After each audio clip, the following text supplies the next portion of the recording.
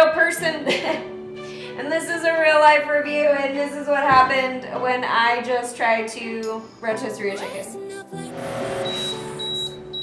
It takes 6 hours, y'all. I really want to spit this out right now. Even in my bedroom with the door closed, you could still hear this thing. It was so loud. Epic fail.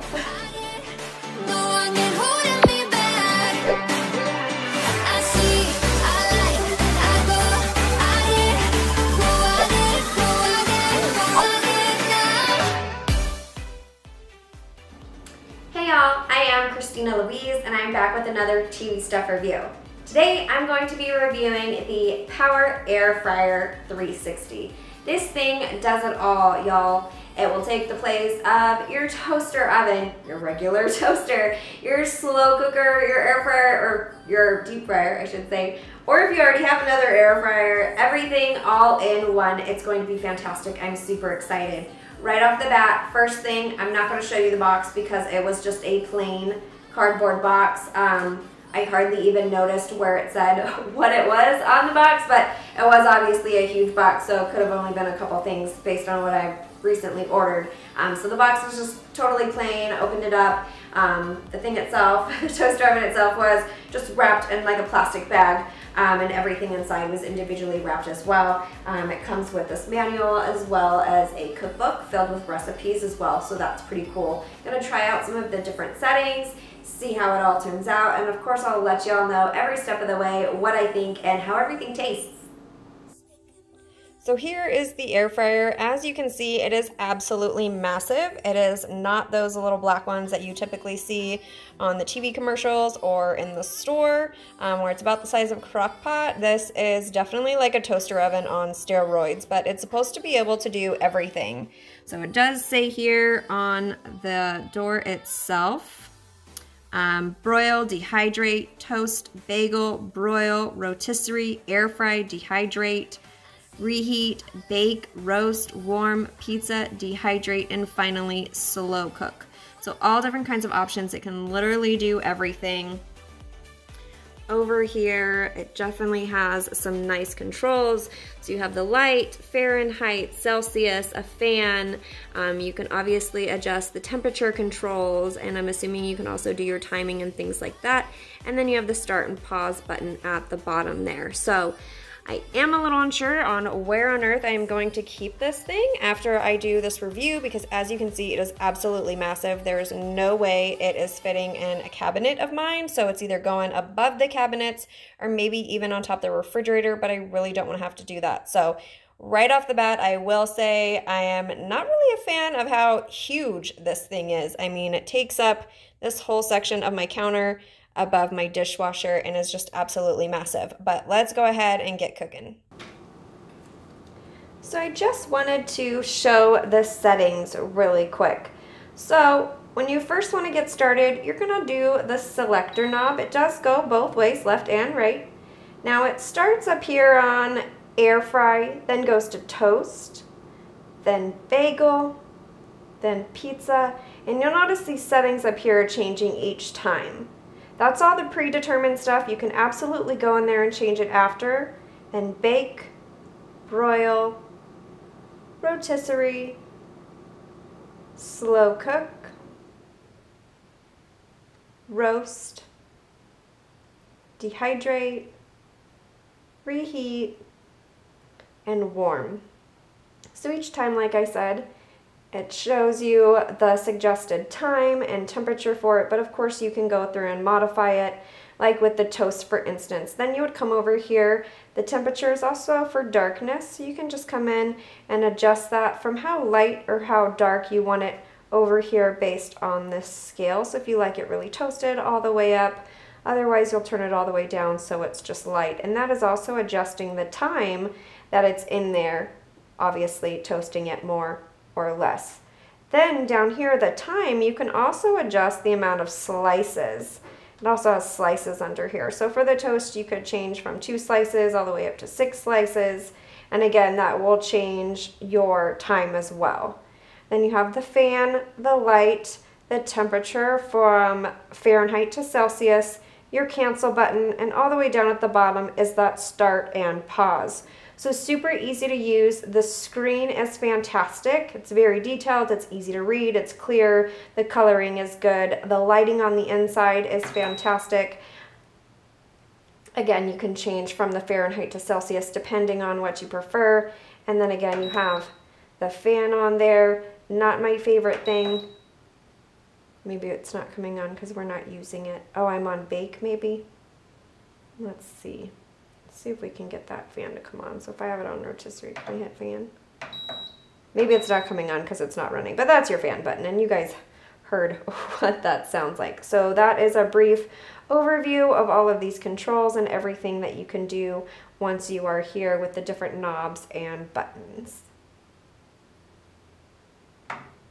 Canceling, just holding that cancel button will just go ahead, clear everything off, and shut it down for you. So with it, it does come with all different attachments. So you have the one for the rotisserie, just your standard rack. You do have something to put things for when you're frying, whether it be fries or chicken or whatever it may be.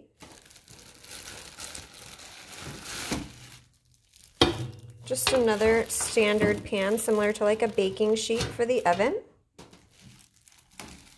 That one does have a little bit of an edge to it, and this one seems similar, but it is actually just flat with just a little bit of a curve here on the back. It also came with tons of information. So you have the owner's manual here. It walks you through some steps.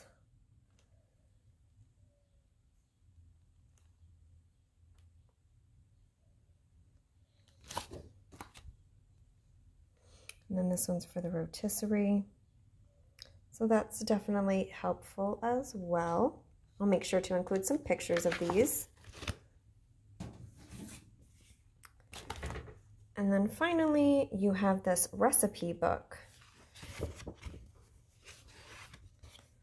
So mac and cheese, blue cheese stuffed burgers, pepper jack stuffed burgers, all kinds of good stuff in here, all different types of recipes, because after all, this thing can do it all. So you have everything from fried foods to slow cooked pork to pizza to these delicious looking barbecue pork stuffed little muffins.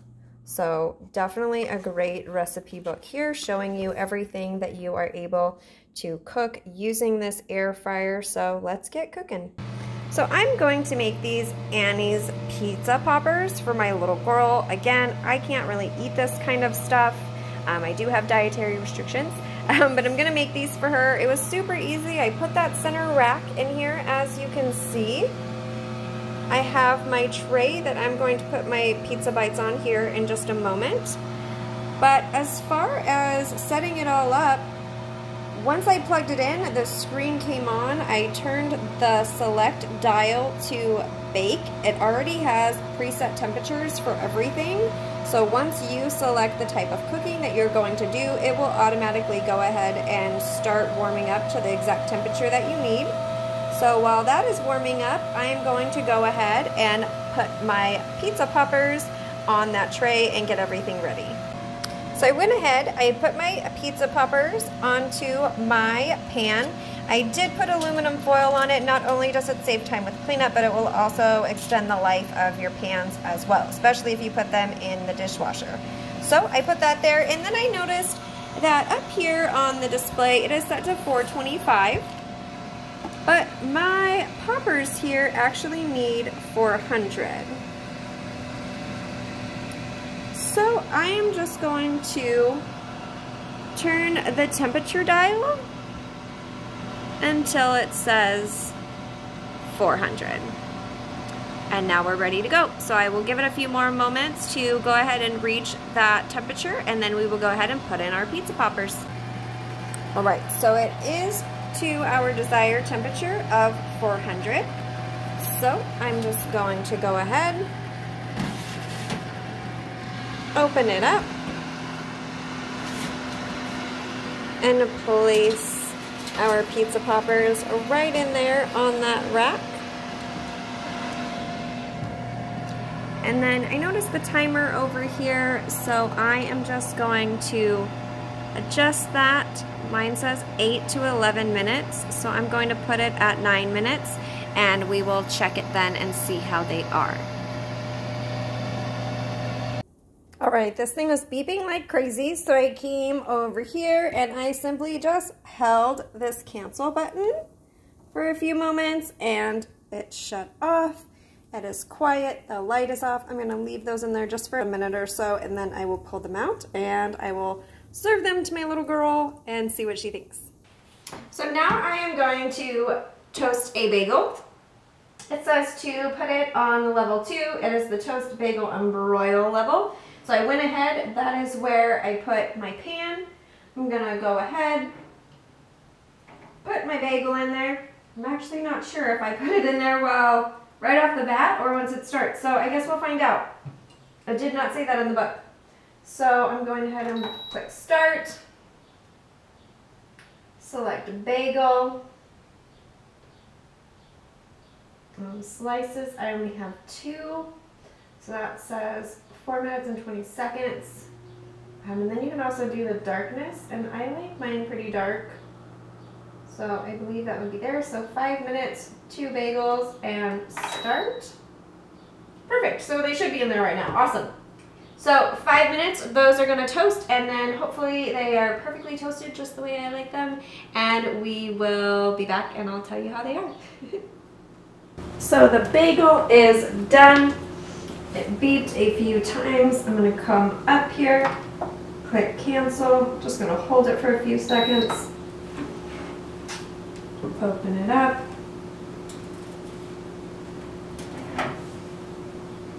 And just take my bagel out. And it is actually toasted just the way I like it. So I'm impressed. It did take 5 minutes. Seems like popping it in the toaster for 2 or 3 minutes would have been a lot quicker. Obviously saves me 2 minutes, but there you have it, perfectly toasted bagel. On to the next. All right, y'all. So we are dehydrating the fruit today. I do apologize for my attire. I just came from the gym, and because this takes 6 hours, I need to get it started right away before I even get in the shower. So we have our kiwi and our banana slices in there on the proper setting for that grate, and we have them on our tray in there. We turned our selector to dehydrate because we have our fruit in there. It automatically puts it to 120 degrees and 6 hours. Yesterday I was reading this wrong because for the pizza bites and for the bagel, obviously it was minutes and seconds. But now you'll notice it actually says hours and minutes. So 6 hours to dehydrate the fruit. You can always adjust your temperature and adjust your time if need be. If you have a recipe or whatever that calls for something different, totally fine. Mix it all up however you want. These are in there for the next 6 hours. That is a long time to me. I'm not personally a fan of dehydrated fruit, but it seems a lot easier to just go to Sprouts or Whole Foods and pick up what you want. But we will go ahead, we will let these dehydrate for the next 6 hours. We will pull them out and we will see how they taste. All right, so 6 hours is finally over. My whole day is almost over, and finally we have some dehydrated fruit. So just going to go ahead and hold the cancel button to turn all of that off. And then we'll go ahead and pull out our kiwi and our banana, or what is left of them. Looking at it, I'm not even sure if I'm going to try these, but I guess for the sake of the review, I kind of have to. So I'll try it now and then I'll let them sit and I'll try it again. This is a banana. It tastes like baby food. I really want to spit this out right now. As far as dehydrating, I'm not really a fan, and I think if I was, I would much rather just go to Sprouts or Whole Foods and buy some dehydrated fruit rather than listening to this obnoxious sound for 6 hours. Even in my bedroom with the door closed, you could still hear this thing. It was so loud. I have a headache. I should record more today and cook one more thing in here, but I can't stand the sound anymore, so I'm calling it a day. I will record more tomorrow, but there's your dehydrated fruit. Okay, so now we are going to use this to rotisserie the chicken.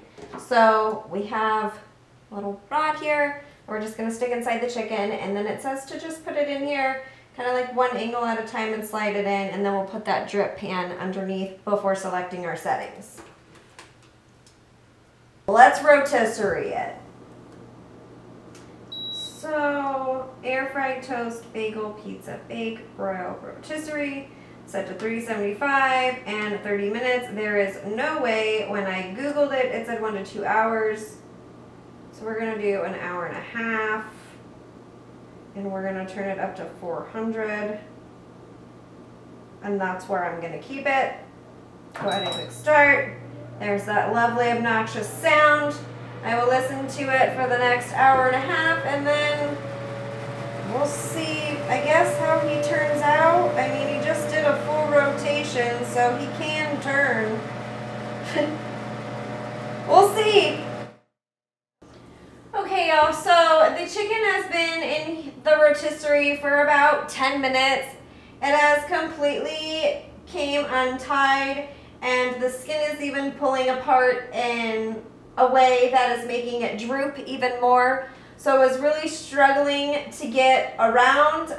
It did make a knocking noise a couple times. Not sure if that was just the mechanism itself or if it was the chicken hitting the bottom.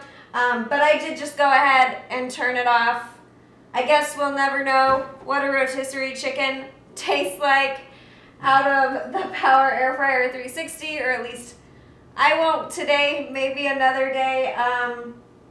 Yeah, I'm not really sure. Maybe next time I'll get a little tiny Cornish game hen. Again, I'm not sure if it was the size or the fact that it wasn't tied properly. I don't know, but I'm a real person and this is a real life review, and this is what happened when I just tried to rotisserie a chicken. Epic fail. Okay, y'all, so here's my final thoughts on the Power Air Fryer 360. Things that I liked about it. I like the variety of settings. I like the ease of usability of it. I mean, the screen is perfect readout. It's very easy to read. Everything's very easy to use and navigate through as far as changing the settings or the time, your slices, things like that. Super simple, very nice. Some things that I do not like about the Power Air Fryer 360. The sound. They don't tell you this or show you this or let you hear this on the commercial, but it is incredibly loud. I do just live in a small townhome. It is a single story, but it is 2-bedroom, 2-bath, and it's about 1,200 square feet. And I can have that Power Air Fryer here in the kitchen. I'm actually standing in the dining area in front of my pantry right now. And I can have it here in the kitchen and in the back of the house, in my bedroom, with my door closed, mind you. I can still hear this thing. So when I did the dehydrating process, which I did not realize was 6 hours long, I couldn't work that day. I work from home. I do phone calls and I'm working on the computer all day.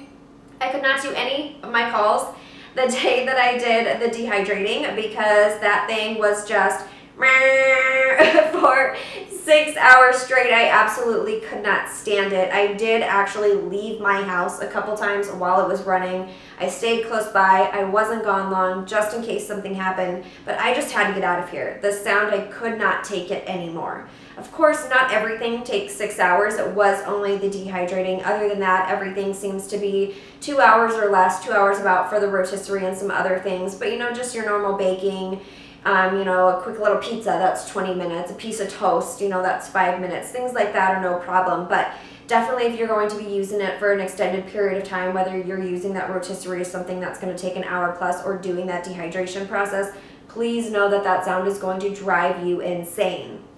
Another thing that I did not like about it was the size. I get that it does everything, you know, it can bake, roast, air fry, rotisserie, dehydrate, all this wonderful stuff, which is great, but it is absolutely massive. Y'all saw where it was sitting on my counter and it took up that entire space. I don't even know where I'm gonna store it. Half of my pantry is for food and the other half I have things like Tupperware, my small appliances, my tumblers, things like that. My small appliances are already taken up by all of my other things. And I guess, yes, this could replace all of them, but I much prefer those over this. I rather have, you know, my crock pot and my toaster and things like that versus this thing. It is just way too massive. I didn't like the sound. I didn't like how it heated up my house. Again, don't know where to store it. It's gonna have to go either on top of my refrigerator or on top of my cabinets, to be totally honest with you. It is just really, really massive. I live in Arizona. It's starting to heat up. Yesterday we already peaked at 101 degrees and it is not even May yet. So any little amount of heating up my house in the summertime is a no-go for me. So even though it's hot outside, I do grill primarily in the summertime. I just go out once the sun is already setting, but anything I can do to avoid heating up my house. So using the oven or that massive toaster oven is not something that I'm interested in. I did notice it heating up my house a little bit, even on just the dehydration. I want to say it was 150 or 175 degrees. And just because it was on for so long, you could still feel the heat radiating from the unit itself.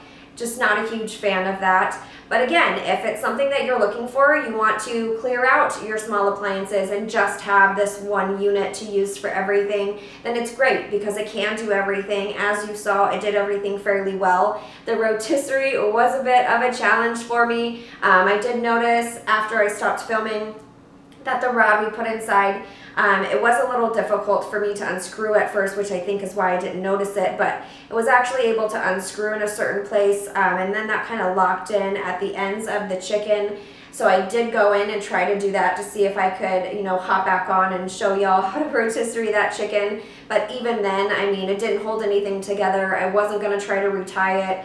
I did a fairly good job in the beginning or so. I thought it was nice and tight and snug before we put it in there. So I'm not sure if it was me or if it was just how it moved when it was rotating, that it just kind of came out of those ties and kind of fell apart. But I did go about inserting that rod incorrectly, but even going back and doing it the right way afterwards, once I looked at it a little bit more, it still just didn't work. So I unfortunately had to throw that chicken away after all of the amount that I touched it and it scraping on the bottom there in the toaster oven itself. I was not about to do anything else with it, so it just went straight into the garbage, which was unfortunate, but at least y'all got to see firsthand what it was like. I've never rotisseried a chicken before. I've never used anything like this, so that's a real life review firsthand. You got to see what it was like for me to attempt to rotisserie a chicken. So it definitely has its benefits and it definitely has its drawbacks, so it's really just personal preference and up to you. I would love to hear down in the comments below if you prefer to just have one device to do it all like this, if that would be something that you would be interested in, or if you're more like me and you just prefer to have a few little appliances. I'm even able to have a small crock pot and a big crock pot, and just a few other little things. So I definitely prefer that, but I would love to hear what y'all think in the comments below. Also, please make sure that you subscribe to TV Stuff Reviews. Click the bell in the corner so you can get notified each time that we post a new review. And until next time,